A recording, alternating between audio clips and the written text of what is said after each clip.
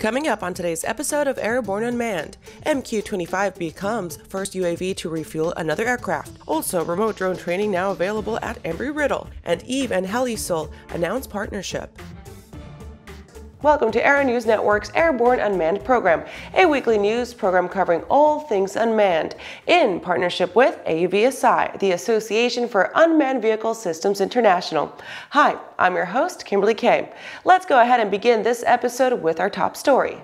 For the first time in history, the Navy and Boeing have demonstrated air-to-air refueling using an unmanned aircraft, the Boeing-owned MQ-25 T1 test asset, to refuel another aircraft. During a test flight on June 4th, MQ-25 T1 successfully extended the hose and drogue from its Navy-issued aerial refueling store and safely transferred jet fuel to a U.S. Navy F/A-18 Super Hornet, demonstrating the MQ-25 Stingray's ability to carry out its primary aerial refueling mission. During the initial part of the flight, the F/A-18 test pilot flew in close formation behind MQ-25 to ensure performance and stability prior to refueling. Both aircraft were flying at operationally relevant speeds and altitudes, with the evaluation safely completed. The MQ-25 drogue was extended, and the F/A-18 moved into a plug with the unmanned aircraft and received the scheduled fuel offload. The milestone comes after 25 T1 flights, testing both aircraft and ASR aerodynamics across the flight envelope, as well as extensive simulations of aerial refueling using MQ-25 digital models. The MQ-25 T1 will continue flight testing prior to being shipped to Norfolk, Virginia for deck handling trials aboard the U.S. Navy carrier later this year. More news after the break. Aviation Safety Resources is disrupting the market for aircraft emergency parachute recovery systems. ASR systems are smaller, lighter weight, and offer longer repack cycles than similar products available in the current market. ASR has a recovery system available for every type of aircraft: sport, experimental, light sport, general aviation, urban air mobility, vertical takeoff and landing, electric propulsion, and unmanned aerial systems. Find the right product for your aircraft at aviationsafetyresources.com. I believe that if people use the landing doctor training program, they will have less accidents, and eventually their insurance will go down and they will make a superior pilot. We do personal limitation checklists, which is the most important reason you need to fly with limits.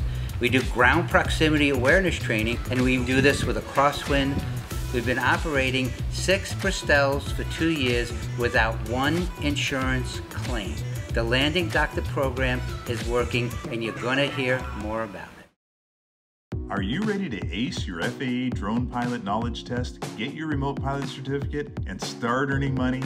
Well, flying a drone is a great tool that can open up new business opportunities for anyone. Realtor, insurance adjuster, videographer, or commercial weekend drone warrior, you need to fly legally. Whether you're pursuing your initial Part 107 remote pilot certificate or you need a renewal, King Schools has a course just for you. So start learning today at kingschools.com. Welcome back. In the next Unmanned Minute, let's take a brief look at a few of the shorter stories that are making the rounds of the unmanned vehicle communities. Canada's air navigation service provider, Nav Canada, has launched Nav Drone, designed to help drone pilots and operators safely and legally fly their remotely piloted aircraft systems in Canada. Nav Drone is now available on the Apple App Store and Google Play Store.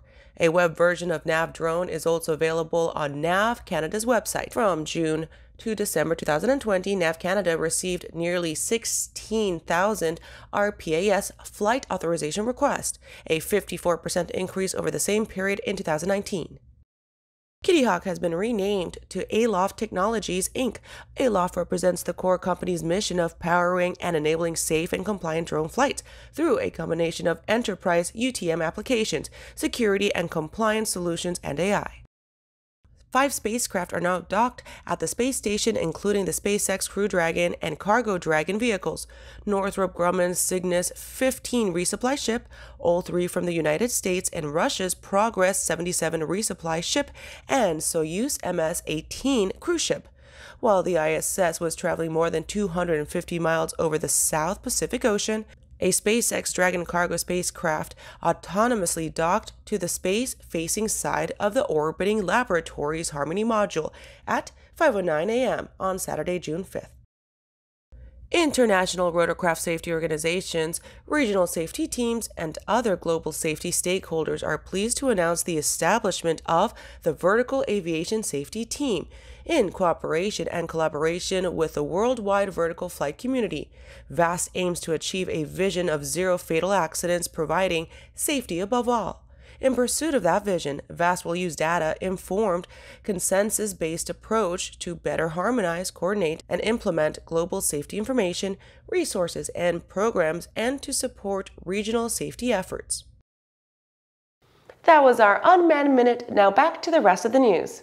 Embry-Riddle Aeronautical University's worldwide campus recently received a first-of-its-kind waiver from the FAA that will allow students to remotely pilot UAS through online video platforms like Zoom. This is a big deal, said Dr. David Thirtyacre, College of Aeronautics Assistant Professor and Department of Flight Chair.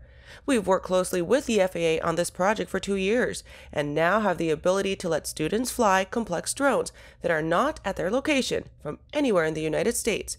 This opens up all sorts of training and opportunities for our students, allowing what is known as remote split operations. The waiver gives Embry-Riddle students a jump on a valuable technology and is the first of its type to be graded to a civilian organization. Dr. Joseph Serretta, Associate Professor of Aeronautical Science who submitted the waiver request to the FAA, said RSO is especially important for worldwide campus students who may not be able to fly drones where they live.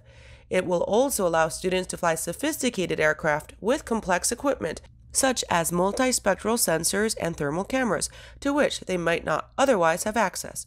Currently, the worldwide campus is the only Embry-Riddle's 3 campuses that has been granted this permission. Our last top story of this episode coming up after these messages. At Diamond Aircraft, innovation is in our DNA. Whether you're taking to the skies for training or business travel, every aircraft in Diamond's lineup features innovative technology, an industry-leading safety record, superior performance and efficiency, and a comfortable flying experience. No other company has pioneered as many aviation firsts, achieved more milestones, or received the same amount of industry praise as Diamond. Discover why Diamond Aircraft is one of the most trusted manufacturers in aviation at diamondaircraft.com. When adventure is calling, the Bory by Aero Volga is the plane you need to answer the call. Bory's composite design is simple, reliable, and economical, with impressive performance and no gimmicks. Designed for the wilderness and proven durability in a flight around the Arctic Circle, the Bory has what it takes to handle your next adventure. Featuring 2 large cargo compartments, a comfortable modern cockpit, and a Rotax 912 power plant, the Bory Amphibian is now available in Canada. Experience the Bory for yourself at flightsimple.com. Whether you're charting a steady course or pushing for the ceiling, Hartzell Propeller has been elevating flight for over 100 years. It's in our passion for engineering and research. It's in our dedication to testing the limits of performance and creating propellers that are as safe as they are sexy. Now, together with our dedicated family of companies, we're propelling the future of aviation. We are Hartzell Propeller, built on honor. Welcome back. This is our last top story of the show. Eve Urban Air Mobility and EveHelisul Aviation have embarked upon a partnership that will focus on creating an ecosystem-wide approach to prepare for UAM operations in Brazil. In addition to collaborating on a suite of products and services, the partnership includes an order of up to 50 eVTOLs, with deliveries expected to start in 2026. Over the last few years, Eve and EveHelisul have been collaborating to evaluate how to create solutions for urban air mobility, leveraging Brazil's existing air taxi infrastructure for the use of Eve's electric vertical takeoff and landing aircraft. EveHelisul and Eve plan to begin their partnership working together in a proof-of-concept operation, using helicopters in order to validate parameters that will apply to the future of eVTOL operations. This partnership aims to develop new services and procedures that, together with communities and other industry stakeholders, can create a safe and scalable operating environment for eVTOL operations to expand, focusing on critical aspects to design for all users, including how to maximize accessibility and inclusiveness in vertiports and eVTOL boarding operations. Well, that does it for our show today. Thank you for joining us. I'm your host, Kimberly Cape. Make sure to follow our YouTube channel, and you can catch episodes of Airborne on Roku and Fire TV too. We hope you enjoy the show. We'll see you next time.